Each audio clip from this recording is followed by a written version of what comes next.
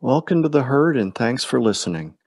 If you enjoy this sodcast, please like it, share it, give it a good rating, and follow, and help more people find their way into the Ruminati herd.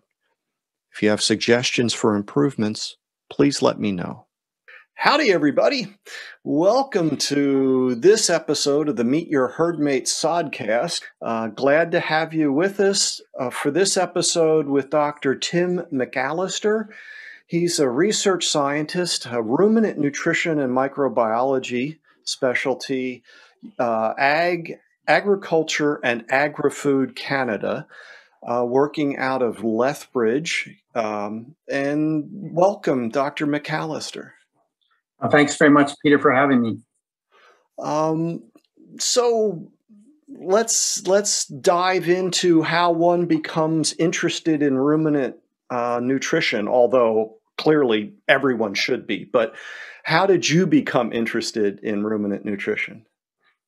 Well, it really all, my original interest was actually related to rumen microbiology and the fascinating ecosystem within the digestive tract of ruminant animals, and, the ability of ruminants to utilize feedstuffs like grasses and waste material like straw and that coming out of, those really difficult to digest feedstuffs that humans typically don't do a good job of using as a food source. And it was really, I was interested in how do cows do this? How do cows produce milk and meat from this seemingly indigestible material? And I started to realize it was all because of that rumen microbial population and the fascinating ecosystem that's there, the diversity of organisms and the density of organisms. From my perspective, it's from a microbial ecology perspective, it's one of the most fascinating microbial communities in nature. So that was really what got me started. And that was the focus of my PhD, was actually studying that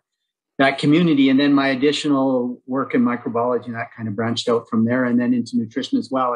I always say that you really can't figure out how to feed the cow if you don't understand how to feed the microbes. So that was sort of where I started. Where did you grow up? I grew up in a town on a farm, a mixed cow-calf operation just outside of Innisfail. So it's in central Alberta here. It's pretty good soil, pretty good grassland conditions. And we weren't a huge farm. We only had 100 cows, but it was a nice place to grow up. And you, so your final degree was from Guelph University? My final PhD was out of the University of Guelph, actually. Yeah, in both microbiology and nutrition is what I studied.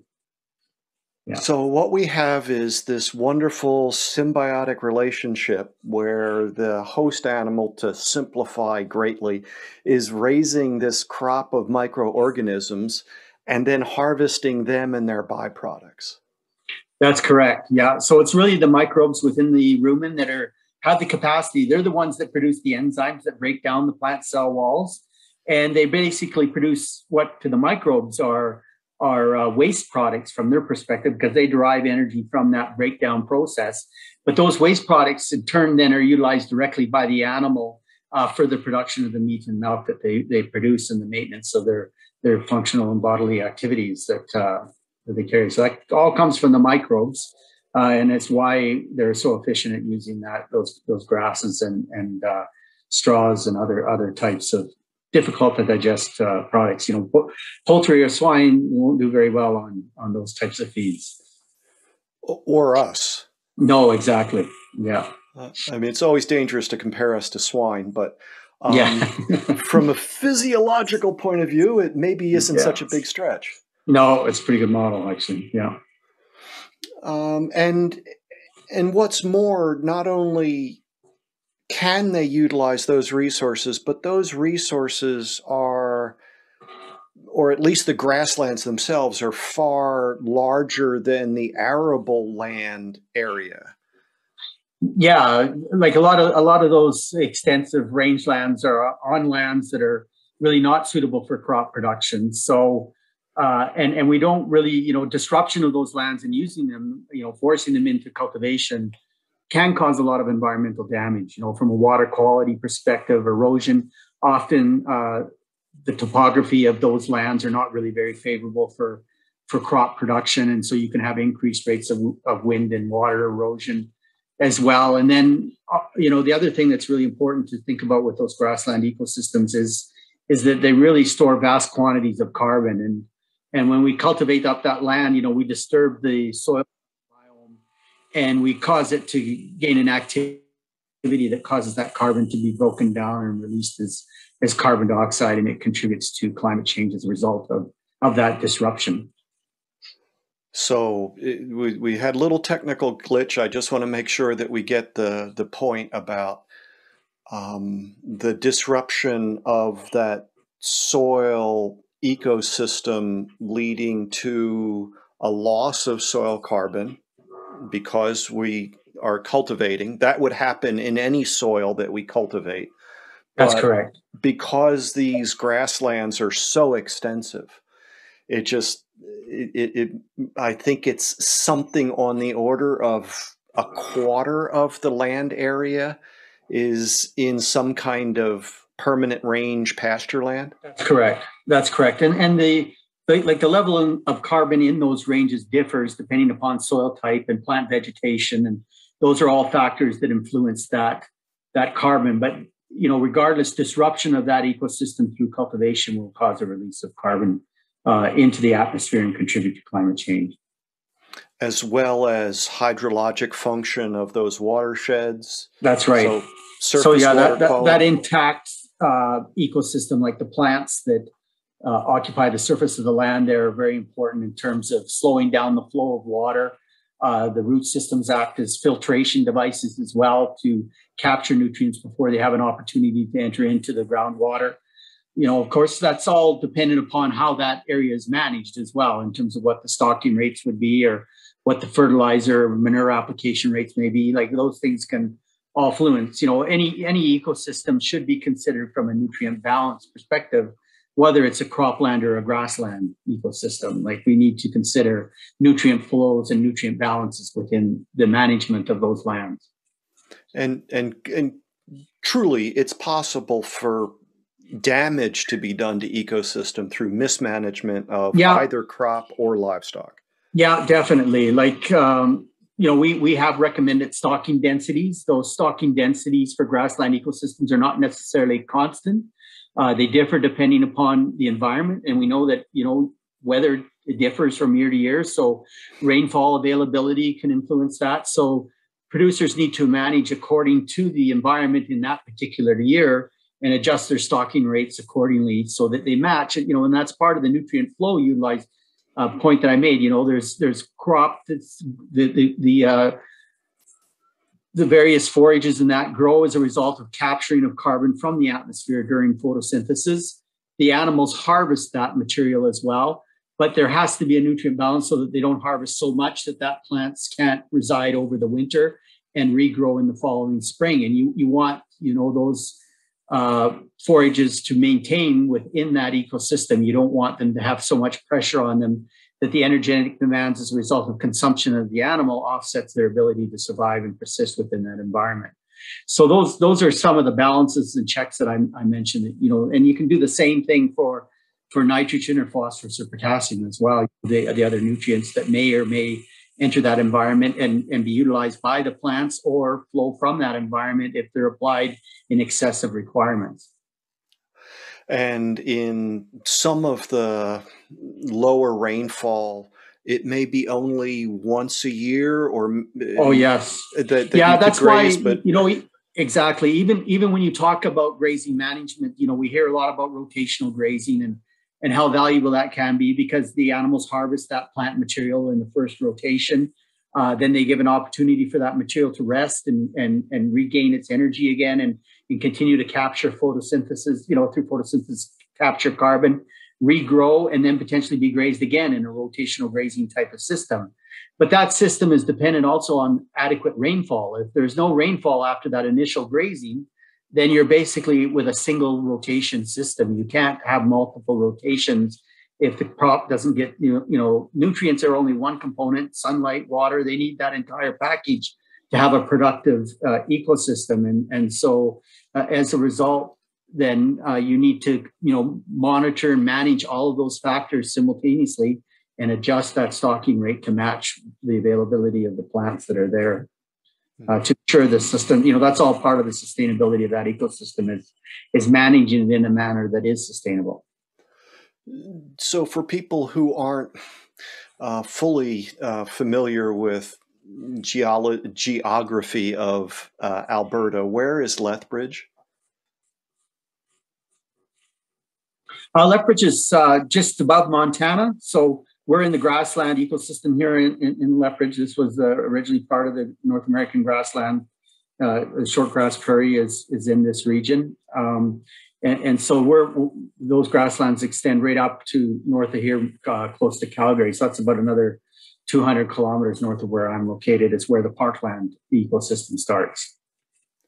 So grassland to parkland being... Yeah, parkland is more the aspen forest area.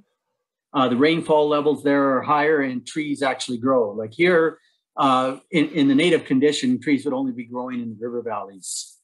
There wasn't trees on the open grassland. So, yeah. And then the parkland transitions into the boreal forest as you go further north.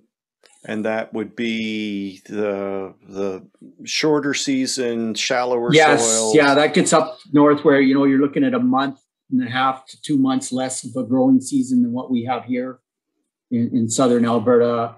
Much higher moisture levels. There's a lot of bog type conditions and, that kind of system, and more rocky terrain as well. So less suitable up in the Peace River area, which is the far north part of Alberta. There is agricultural areas there that touch on the boreal forest, but the boreal forest is generally, for the most part, not very suitable for agriculture. And I'm assuming that where you are was covered by glacier. Yes, yeah, the glaciers extended right down through into Montana. There was only one area in southern Alberta. It's known as the Cypress Hills, which has a higher elevation. It's in the far southern corner of Alberta. And that's got a unique ecosystem there because it actually wasn't glaciated in those hills. And there are some fauna there that are unique to that location because of that. So it's kind of an interesting observation. But that's all part of the grasslands. And when Europeans first settled this area, it was in this area that they did it because they could basically till the land directly. If you go further north and you get up into that parkland region, there was a lot of clearing of trees that needed to be done before planting of crops could take place. So the original colonization and settlement occurred here in the southern part where they could immediately come out from across the country and hopefully get a crop in within that season to have something to eat over the wintertime. So that's why it established here. So the soils that were built essentially have been built over the last 15 plus or minus 1,000 years. That's correct. Yeah.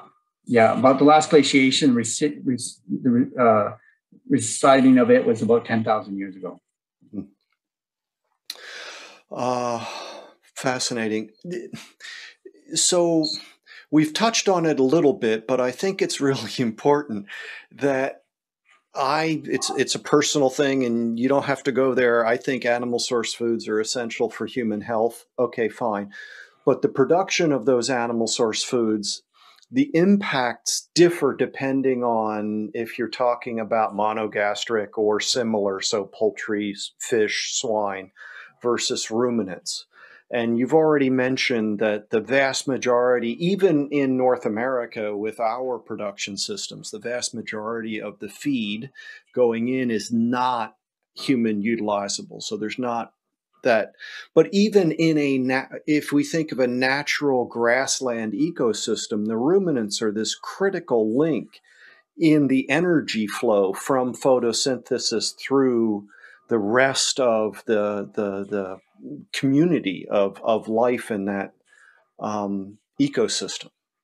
That's right. So as we described, that ecosystem captures carbon from the atmosphere through photosynthesis over the duration of the year, and it builds biomass as a result of that.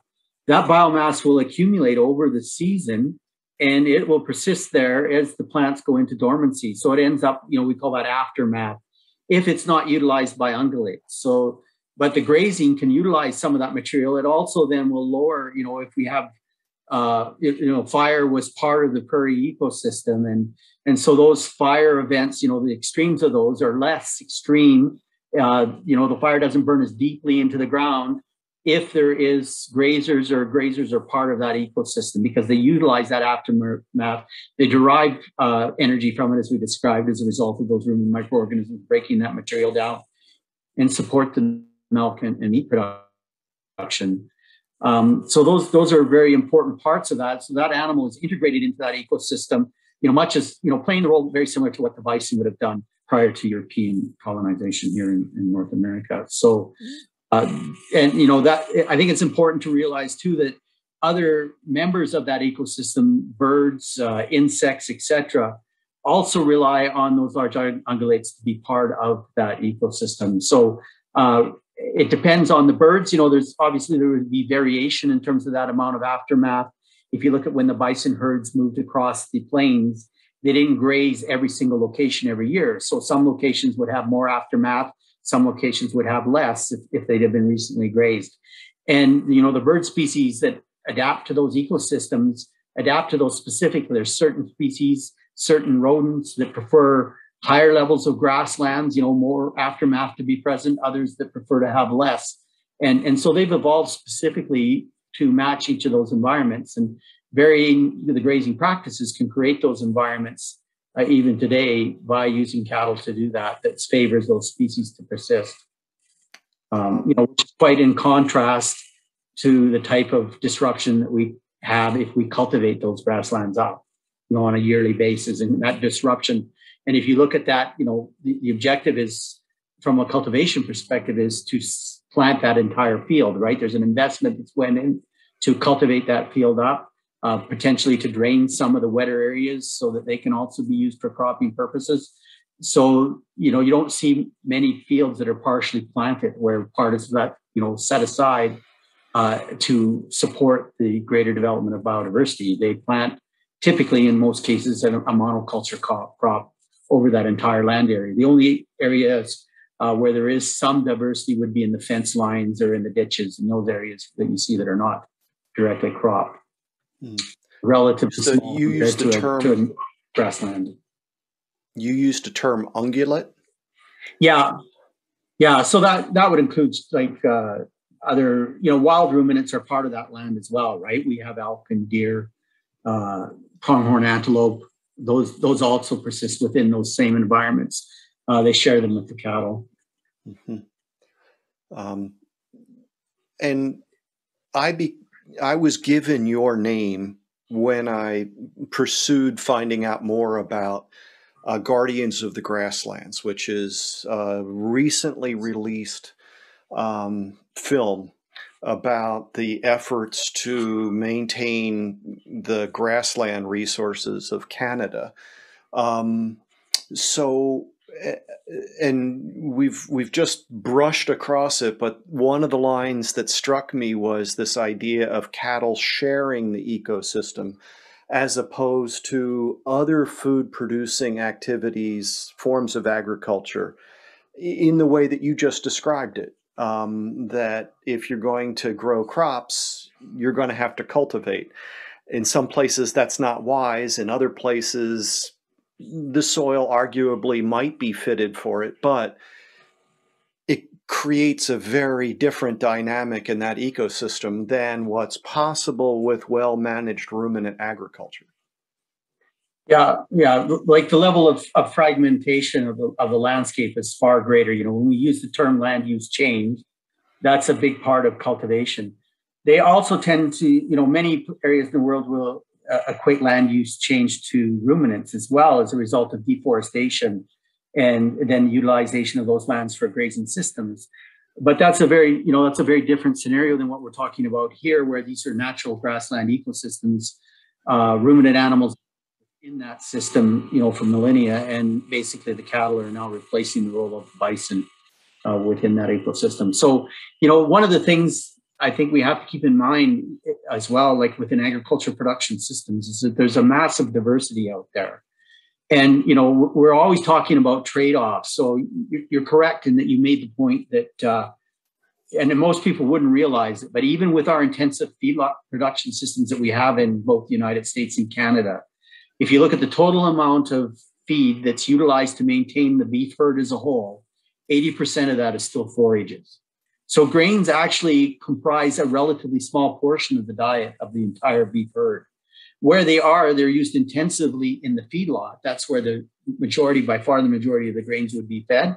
But that represents a relatively short period of 120 to 200 days of the animal's life cycle. The rest of the time, they're utilizing forages. And even in those feedlot situations, we do have forages included in the diet. Often they're crop forages. They may be silages like corn silage or others, but they're still forages, that wouldn't be well utilized by monogastric animals like poultry and swine. So yeah, forage, and I think most people don't realize, like if you drive across the countryside, like you said, driving across the Western United States, or if you drive across the prairie in Western Canada, and you look out the window, you'll see vast quantities of grassland and vast quantities of hayland that's being used to produce forage as well.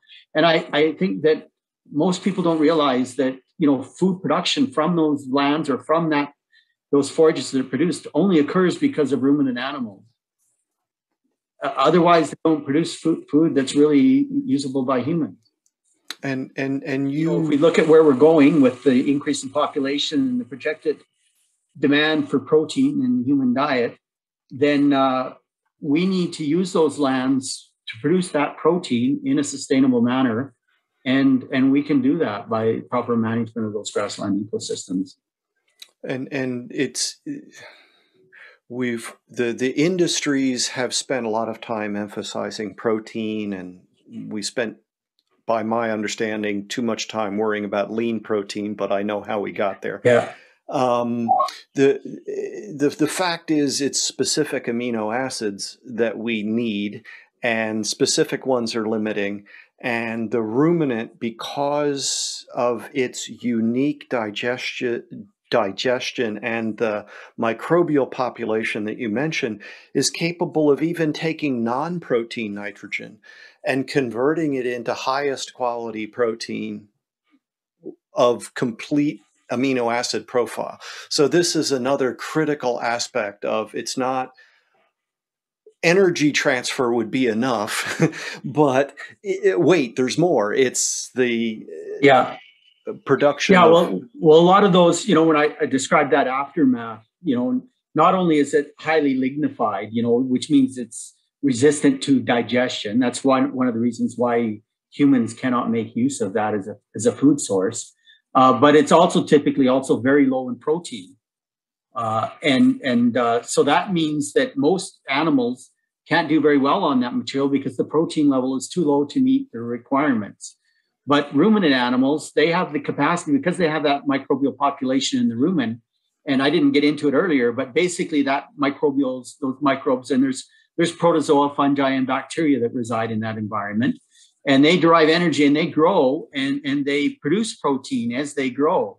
Now, the ruminant animal actually has a very unique ability to recycle urea, which is in most livestock is just a waste product that's excreted in the urine. But the ability to recycle that non-protein nitrogen source from the liver back into the rumen and provide that nitrogen to the microbes that reside in there, that's what they utilize to produce that protein. And the other unique thing is that those microbes, we talk about the need to have essential amino acids in our diets as humans, and that's because we lack the capacity to synthesize, metabolic capacity to synthesize those amino acids.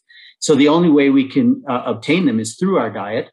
The microbes have the capacity to synthesize those essential amino acids. So they can produce those amino acids right in the cow and provide those amino acids to the cow directly as they flow down the digestive tract and they're broken down. So that's quite a unique property, and why ruminant animals can persist on such low protein diets as well.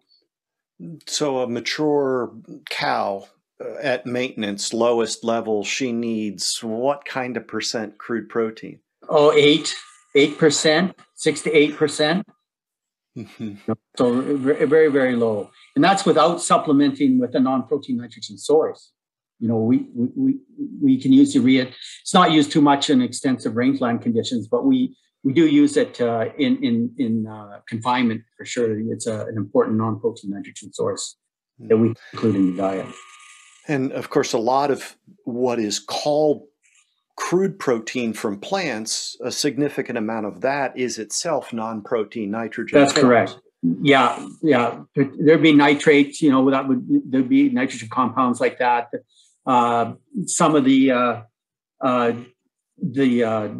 genetic material, like that makes up DNA, and that is also non-protein nitrogen because it's not part of protein. The nitrogen's in there, but the microbes can break those down and utilize that all as a nitrogen source to synthesize those essential amino acids that they need to grow themselves. And then those essential amino acids in turn become available to the cow after the microbes are digested as they flow out of the rumen into the lower digestive tract.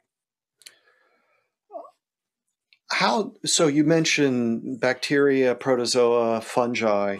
Broadly speaking, are there primary roles for those? Are some more preying on other microbes and some more active at breaking down fiber? I always like to make the analogy that if you look at the ecosystem within the rumen, and I think one of the ecosystems we're probably most fascinated by on TV is the African savanna. When you see the variety of mammals and predators and prey and all the interactions that are going on there.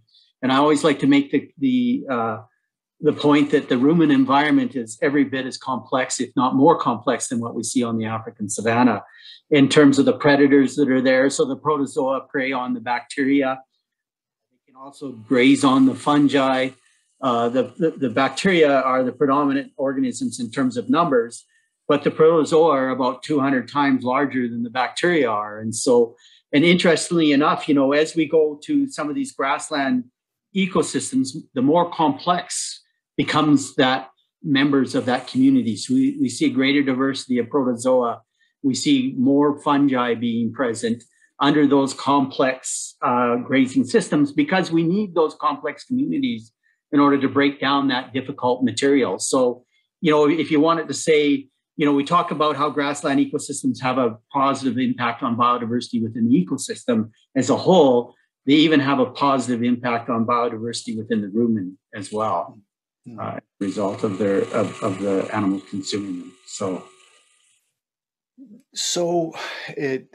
I've seen various figures, but basically one of the things is that fat is not a good substance in the rumen for that microorganism population. So we can't have very much ether extract fat in the... We're usually restricted to, and I think that if you go back to my point that I made, and ultimately even the wild cattle have evolved in grazing ecosystems just like the bison did, right? And so if you look at that scenario, those animals would not have come in contact with a canola field, for example, or a soybean meal field, right? Really? So they would never consume the quantity of oil that they could potentially consume under those conditions. And as a result, the microbial population, as it evolved with the animal, really didn't evolve to handle high levels of oil in the diet or fats. We typically have a rule of thumb that we don't exceed 6% of the dietary dry matter as being lipids in our diets. What happens if we exceed that, and it probably reflects, again, the evolutionary patterns that I've described, is that the first negative effect we see is an inhibition of fiber digestion. And it's those fiber digesting bacteria that, again, are responsible for breaking down those grassland ecosystems. Those fiber digesting bacteria would not have been exposed to those high oil fat levels. So they're probably the first ones that are negatively impacted if we exceed that 6% level. So that's a rule of thumb that we usually follow. Now, at that level and below, then they can be a useful energy source for the ruminant animal. And there's also quite a bit of data showing that they'll lower methane emissions as well, because the effect, the balance of the end products that I mentioned that are produced there in a manner that more of a particular product called propionate tends to be produced.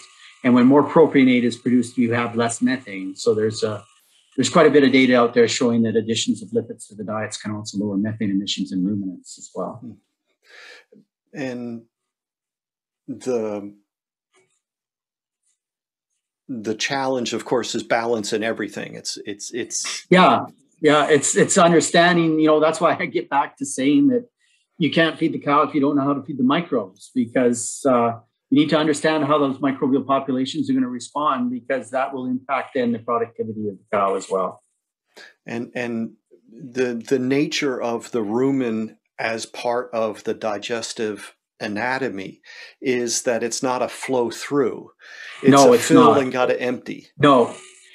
Even though I think I've emphasized how efficient that ecosystem is at digesting plant material, they still need a period of time in order to carry out that function. It's not like it's one of the reasons why we have higher productivity on it if we add grain to the diet, because the starch is much more rapidly broken down. So that energy is made available in a shorter period of time, and that can affect intake, so the animals can consume more if it's digested faster.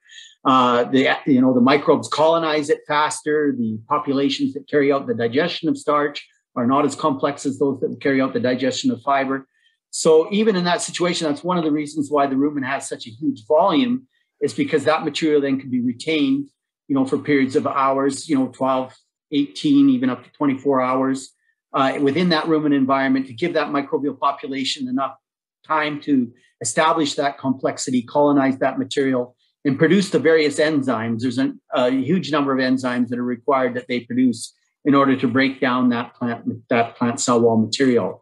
The plant cell wall material, the plant cells themselves are much, much more chemically complex than something like starch. And you can, the more enzymes that are required, then that means you need a greater diversity of microbes in order to carry out that digestion, because not all microbes produce all enzymes. So then you need them to get partnerships together, to work together to carry out to digest that feed.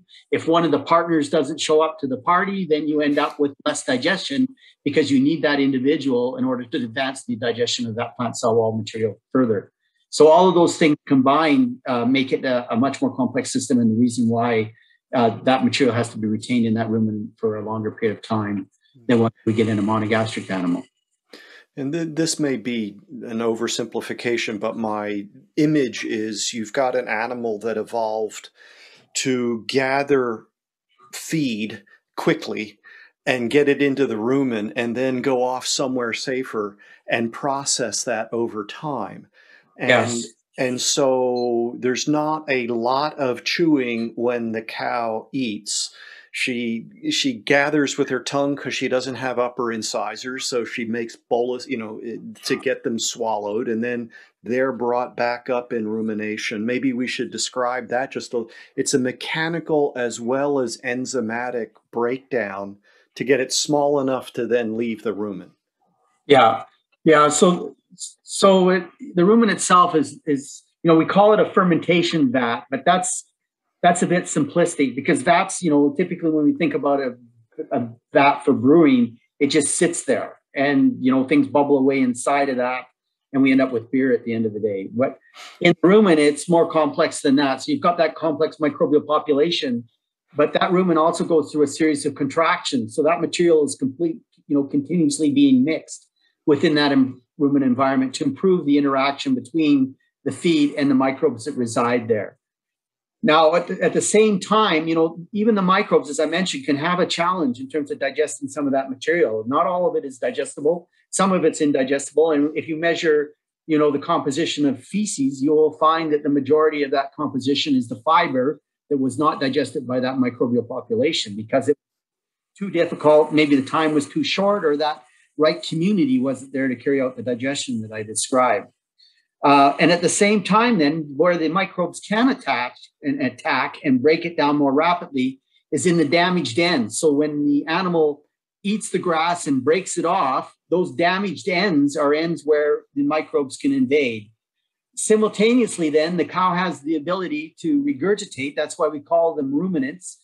We call that process rumination, where they basically regurgitate a bolus from the rumen up back into their mouth oral cavity, and they chew that more. So they're making more of those damaged areas within that forage as a result of that chewing activity.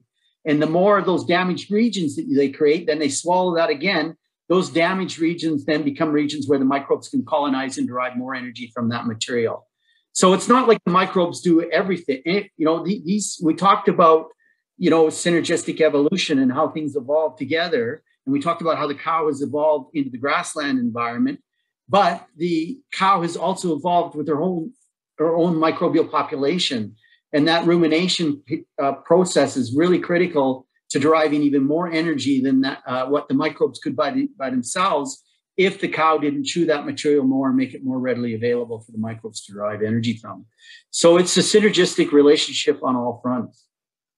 And we've been speaking about cows, and I should take this moment to remind everyone that I'm speaking with Dr. Tim McAllister, who's a research scientist and ruminant nutrition microbiology scientist at Agriculture and Agri-Food Canada, based in Lethbridge. There are more ruminants than cows. We've mentioned them before, but it's important to, I think people have said that cows actually are eating one of the poorer quality diets compared to maybe some browsers that might be eating a higher quality, and that produces its own range of anatomical and physiological differences. Yeah, like the cows typically are not quite as selective as many of the other ruminant animals might be. Like if you look at deer, for example, often they're browsers, so they'll be consuming, green leaf material or other. They're much more selective. I know in Lethbridge we have quite a deer population here right in the city, and you can tell they're very selective from what plants are not left over come springtime in terms of what they've ate and what they've not ate. So that makes a big difference. They may not have quite the rumen volume, to be able to store so much of that feed and give that longer period of time for the microbes to digest.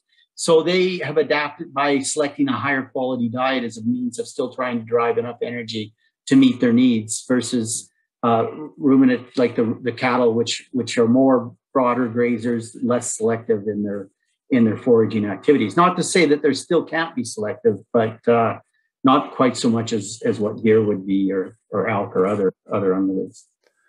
You mentioned beer brewing a little early. Have I heard mention of rumen liquor? Is there? Yeah, well, that's the fluid. Basically the rumen, when we talk about an aquatic ecosystem, for the most part, it is an aquatic ecosystem because it's full with that rumen fluid. And that acts as a matrix to enable those microbes to move around from particle to particle. So some of those particles will be completely digested, right? And be completely broken down into these byproducts. And those microbes are then released into the fluid, and then they can float around until they find another piece of feed that they can colonize and carry out digestion. So that fluid nature, if animals become dehydrated to the point that it affects the fluidity within the rumen, then that can have a negative impact on digestion as well. The aspect, and it just came up because of some recent literature, but people are doing some supplementing of bypass, feed ingredients. So, and this was specifically talking about some rumen protected forms of lysine and methionine to dairy cattle, and yeah. So what's that about, and what other things besides amino acids might be something people would know or hear about in that regard? Yeah. So from that perspective, when we talk about beef cattle, we're really talking about animals. If you look at the beef cattle production systems, we have beef cattle that are distributed across the landscape, right, in these extensive systems. And as I mentioned, those extensive ecosystems vary dramatically depending upon where you're located within North America. If you look at the rangeland in Arizona versus the rangeland that we would encounter up in the Peace River counties and that I described earlier, it's vastly different. So the optimal animal that's adapted to those environments differs. So a cow that'll do really good in Arizona is not the same type of cow that'll do really good up in the Peace River country up here. So that's why we have the degree of diversity within our beef cattle production system. If we look at our dairy production system, it's been much more intensive in terms of its development. The majority of dairy cows spend a large portion of their time within very environmentally controlled barn systems, not unlike what a lot of poultry and swine do in terms of how those systems are built. And then we've placed a lot of genetic selection for animals to excel within that controlled environment. And that's been a focus on milk production. And that, to very, very high levels. If you look at the statistics on milk production, it continues to increase. So the number of cows that we need to produce a given quantity of milk continues to decline, all the time. And so as a result of those selection processes, we've really selected those animals for a very high level of production that's much higher than what would just be needed to satisfy the offspring that they have. Whereas within a beef cow production environment, we're looking at having that cow produce enough milk to meet the needs of the offspring, right? We're not really wanting excess milk beyond that. That's the difference between beef and dairy. And in that selection process, then, we have selected those animals to the point where they have extremely high feed intakes, but certain nutrients, even with that high level of activity that I talked about within the rumen microbial activity and the ability to synthesize those amino acids in that, the amount of intake, the amount of milk production may be just so high that microbial population cannot meet the need of those essential amino acids. And those essential amino acids become rate limiting to the milk production process. And so then as a result, the need then becomes that we need to bypass that amino acid so that it flows through the rumen, ends up in the small intestine, and is absorbed and utilized there for the animal and meets those potential deficiencies it may take. And milk production then can stay at that very optimal high level. And I think that some fats people have looked at doing a similar thing to get energy. Same idea. That's from an energy perspective there. So, but those are what we call protected fats. We already talked about how fats can have a negative impact on the rumen if the concentrations are too high. But by using those protected fats, they don't have that negative interaction with the rumen microbial population. They also flow through into the lower tract and are absorbed there and used as an energy source. And fats have twice the energy content of carbohydrates, so they can be an effective energy source in those high production situations as well. So again, primarily dairy, but it is something that's being used. Yeah, I think the use in the beef cows and is relatively limited because they don't have those high of energy demands, and because their protein and amino acid requirements can be met by the optimizing microbial protein synthesis in the food. And these would be at some cost as an input, so that it's definitely another factor in beef. And it's another reason the margins are higher in dairy as well, so they fit economically better into the diets than they do into beef. If I think about dry matter from plants, we can broadly define that into cell walls and cell contents. And so the cell contents are readily available to fermentation, because those would be sugars and those would be proteins and some other soluble proteins. Yeah. So that would also impact stage of maturity of the forage. That has a huge impact. That's why we typically, like up here, we calve in the springtime, and in the springtime is when the grass is in the vegetative stage. So the protein content is the highest, the digestibility of the cell walls are the highest at that point. So the amount of energy in that material and the availability and digestibility of it by the rumen microorganisms is at its highest. And that's at the time just after gestation where we need the most, milk production needs to increase and optimal nutrients provided to that young calf before they've really developed any self-sufficiency in terms of really grazing on their own and that. So that's why we time it in that manner, is to make sure that we, matching the nutrient requirements of the cow, which varies depending upon stage of gestation, is an important concept, and we do that by matching it when the forages are most digestible as well.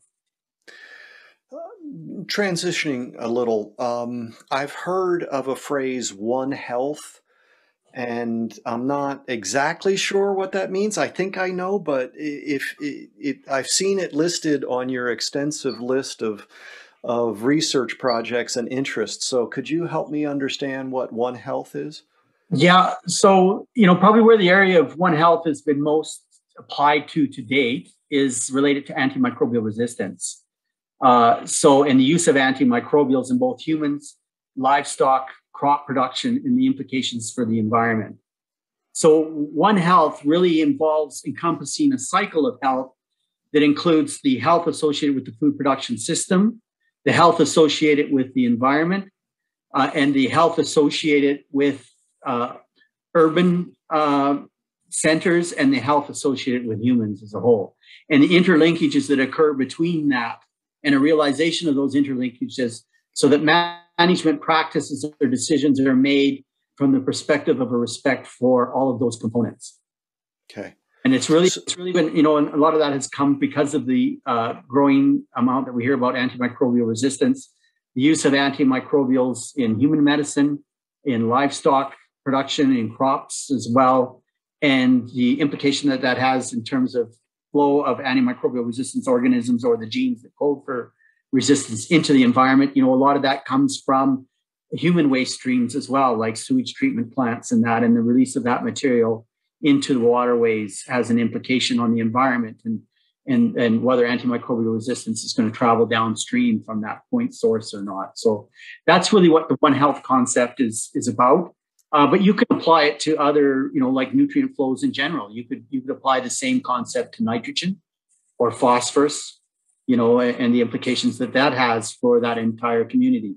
And a lot of that then is connected to sustainability, because, when we talk about sustainability, if we're talking livestock production, then we're looking at it from the sustainability of the livestock production sector. But then we also need to consider sustainability of the environment and the sustainability of the production of that food to maintain humanity. So you can look at that from a One Health perspective as well. And, when you make management decisions or recommend best management practices, regardless of what sector you're talking about, whether you're talking about the urban community or the farming community or the environmental community, you're making those decisions from the perspective of a consideration of their impact on that entire One Health continuum. I just recently came across the suggestion that there's a concern with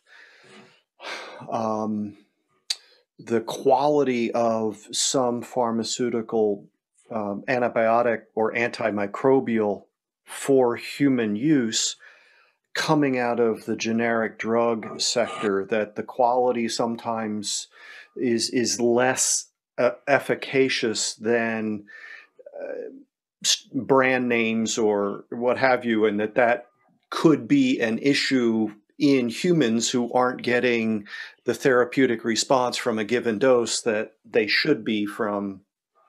Yeah.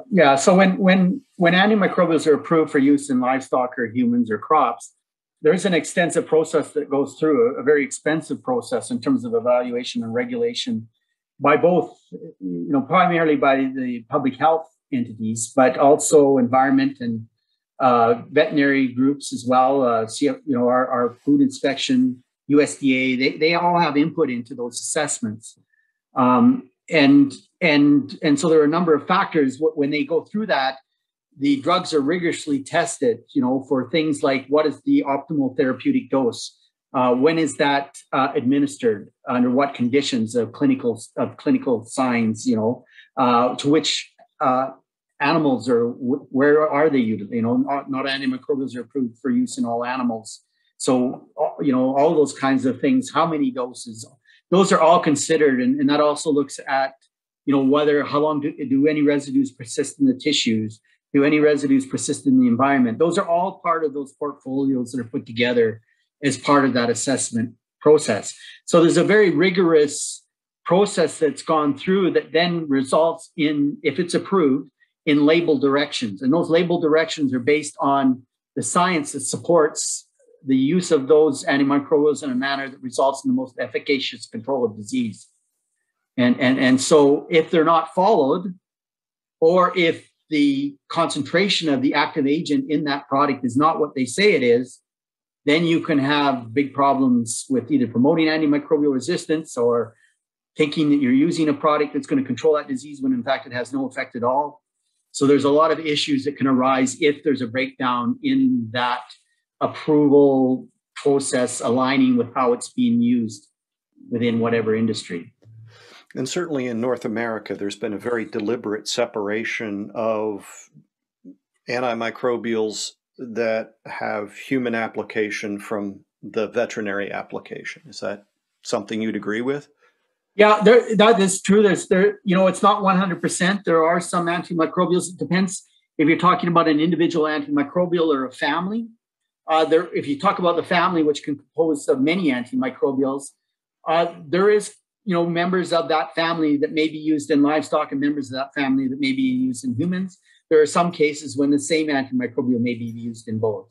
Where there does tend to be a differentiation is that what we call those last refills for treating disease in humans, those ones tend to be restricted for use in humans only and not utilized very extensively in livestock. But it depends on which antimicrobial you're talking about. If we look at the class that's used most largely in ruminant animals, that would be the ionophores that are used extensively, and they're used in poultry and swine as well, but they're not used in humans at all at this point. So, but if you talk, and if you take the other spectra, if we go to the fluoroquinolones, which are like ciprofloxacin would be an example of that. That's used to a limited extent in livestock and much more in humans, the fluoroquinolones. So it depends on what family you're talking about. And I think it's fair to say that most people involved in, I'll call it human husbandry or animal husbandry, recognize that it begins with proper nutrition, not with some medication, that the medication is something that happens when something has out of the ordinary, not as the routine. That's correct. That's right. And we tend to, I talked a little bit about the trade-offs. There's always trade-offs in these decisions that are made, and it really doesn't matter what form of food production you're looking at. You've got to recognize those trade-offs. So we talked about the value of cattle and their ability to use grassland ecosystems and how valuable the carbon that's stored there. But one of the downsides of that is that typically, those animals have to walk further. The range quality may be more variable, and it can be affected by drought and all, which is particularly severe in regions like in Africa and even in Australia, where droughts can lead to the point where the animals can't persist in those environments even. So those are some of the disadvantages of those systems. An advantage is that the animals tend to be more spread out. They're not mixed as readily. And so the use of antimicrobials in that environment is less than what it is if you move into an intensive feedlot type of system where you're congregating animals from vast geographical areas into a single site. Potentially, if there is disease within some of those herds, you're bringing them in and you might be exposing additional animals within that intensive system to that diseased agent. So then we have an increased reliance on the use of antimicrobials under those circumstances. The advantage, though, is that we can be very, pretty precise in terms of the formulation of the diet because we're formulating a diet. We can calculate the nutrients that are there, and we can deliver that total mixed ration, on a once or twice or even a 3 times daily basis. So really, in those production systems, feed availability is seldom a negative factor.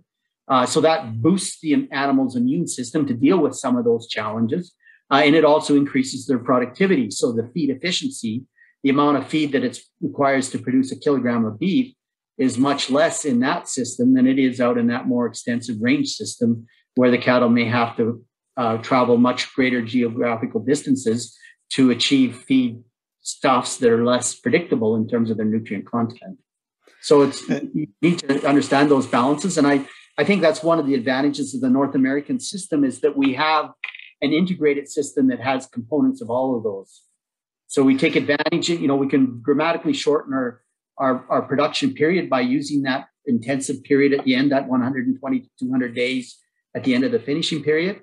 So there's a big advantage of that. We use a lot of byproduct feeds in that would normally, really not have a market if they weren't going into cattle. So that adds sort of a value-added system.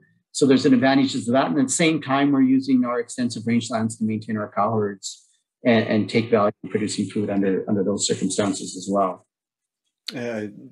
precisely the thought that was in my mind was that these extensive systems are the cow-calf operation, that then that resource isn't sufficient to finish those young animals in addition to maintaining the cow herd. So those animals have to find a new home either there is grass-fed beef, right? You can do grass-fed beef. Probably wouldn't, it'd be very challenged to maintain our current population, our current productivity levels that we have in terms of meat production in North America on a 100% grass-based system. And it's more subject to those environmental influences that I talked about, because even in a feedlot, we don't have them under a roof, but we put up windbreak fences and we provide them with feed every day. And, we provide bedding and that so that they can, they don't have to wade through snow or things like that in order to get feed. And so we've altered the environment there to some, not near as much as what we're talking about in poultry or swine or even dairy. But there are some differences there that we've made that are also more favorable for the efficiency of production.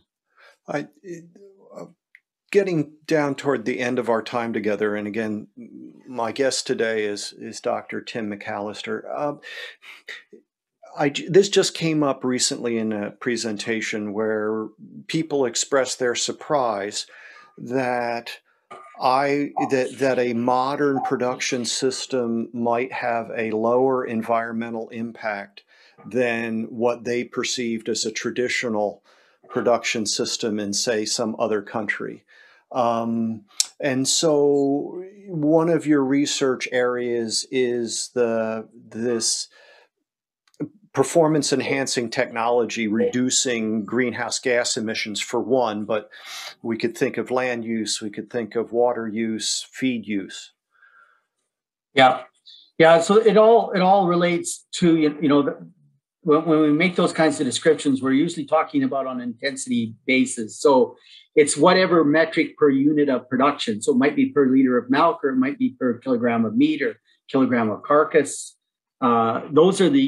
That's what we call an intensity estimate. And I argue that, if we're going to do something on an intensity basis, food is probably something that can be justified being measured on an intensity basis, because food's pretty important to humanity. So we need food. We even if it meant giving up food in order to lower greenhouse gas emissions, that would not be a viable option. It's for perspective, Can I quote you on that? Yes, definitely. So, like measuring intensity per kilogram of car doesn't make the same sense as measuring intensity per kilogram of meat or per kilogram of milk or per kilogram of grain, those all because of the importance of food. So when we talk about those intensity measurements, then if you produce that kilogram of beef with less input, whether it be less greenhouse gases being emitted, less land being utilized, all of those, less water for production, all of those factors, if we improve the efficiency of the production system, and when we look at a lot, at least particularly the water use, that really flows back to the crop production, because 95% of the water that's utilized for livestock feed comes from the production of the crop itself, not from direct use by the animal. Less than 5% is used by the animal directly. So if we make it so that then the amount of feed that's required to produce that kilogram of beef is declined, and we've got additives that will do that. The implants are a really good example of that we use. They are the most consistent. I've tested a lot of different products, and of the ones that I've tested, they result in the most consistent improvement in the feed efficiency. The lowest I've ever had in any trial that I've ever conducted is a 5% improvement in feed efficiency. So it took 5% less feed to produce the same kilogram of beef. The highest I've had is around 20%. So it produced 20% less feed to produce the same kilogram of feed. So then that correlates back into then less greenhouse gas emissions, both from the perspective of I didn't need produce as much feed in order to achieve that kilogram of beef. Plus the animals typically will finish faster, so they're not in the feedlot as long. And so there's also less emissions as well. That means less land then to produce the crops, because we don't need as much feed. It has a cascading effect in terms of sustainability that goes across across that production continuum. And I think most people don't realize, and the same thing with those implants, the same sort of rigorous testing and assessment that I mentioned and described for antimicrobials, those go through that same regulatory procedure in order for them to be utilized. So, ultimately, it's always the consumer's choice in terms of what they want to eat. So if they want to eat beef with with those implants used or without those implants used, that's their choice to make that decision. One of our objectives is to make sure they're making that decision from an informed perspective, that they realize the trade-offs that exist. And if you want to pull those implants out because you don't want to see them used in beef cattle production system, you got to realize then it's going to take more land, it's going to take more feed, it's going to take more water, it's going to produce more greenhouse gas emissions. And if you're fine with that, that's your decision. But you should be realizing that when you make that decision process. And I think in many cases, consumers are not fully informed in those trade-offs. And that's one of the key objectives of our research program, is to make people aware of this. We could make the absurd argument that if all you were worrying about was, emission intensity to produce calories, you could grow sugarcane. Yes. And just recently, I saw a paper that is trying to incorporate the not just amino acid content of food, and therefore looking at that in terms instead of crude protein, but then also looking at the availability or the utilizability of that lysine to humans, because lysine from plant source foods, especially once they're processed, can be significantly less than that from animal source foods. And so that needs to be accounted for in our calculations. And it's like a lot of plant-based foods will have a lot of secondary metabolites that are really there, they're really to protect against pathogen attack and that. And one of the ways they do that is by binding up nutrients and not making them available to the pathogens that are attacking the crops. And because those secondary nutrients, if they're, you can undertake processing steps, heating and other processes that can help remove those secondary products that combine nutrients. But if you don't do that, then that can have a negative effect on the availability of those nutrients post-consumption in both livestock and humans. Dr. McAllister, thank you so much for your time. I hope people will forgive me for getting geeky in ruminant nutrition and physiology and things ruminant, but hey, I'm the sod father. You should expect it by now. Again, thank you for your time. Where could people learn more about the research that's going on in your program or others at Lethbridge and more about these topics? A lot of, like you mentioned Google Scholar. So a lot of all of my publications are pretty much reported on Google Scholar. That's an important one. You can also Google me and go to my website. There's information there as well that we've got. In the government of Canada, we're really open access now. So all of our publications are available through the internet if you reach out to find them. And then I'm happy to be contacted directly on some of these subjects. We've talked about a very broad area of topics, obviously, right?